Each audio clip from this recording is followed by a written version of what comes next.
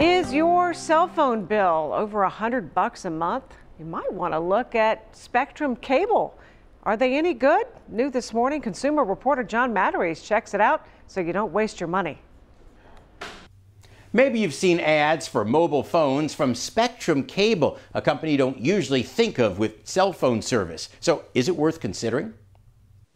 J.D. Matheson was looking for ways to cut back on spending, especially on his cell phone. At the time, I was paying Verizon about $170 a month.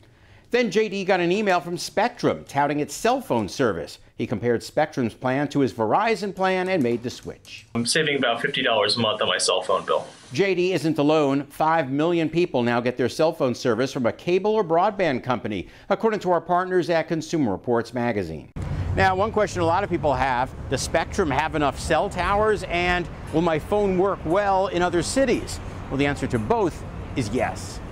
Cable companies lease wireless capacity from major carriers and use Wi-Fi whenever possible to provide service, and that saves consumers money.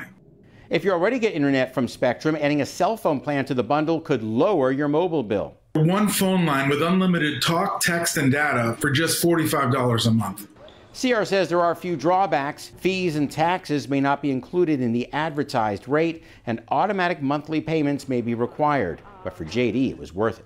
I was saving a lot of money with this, and I didn't have any issues. Consumer Reports says if money is tight, this could be a way to afford both cell phone service and high-speed internet. And that way you don't waste your money.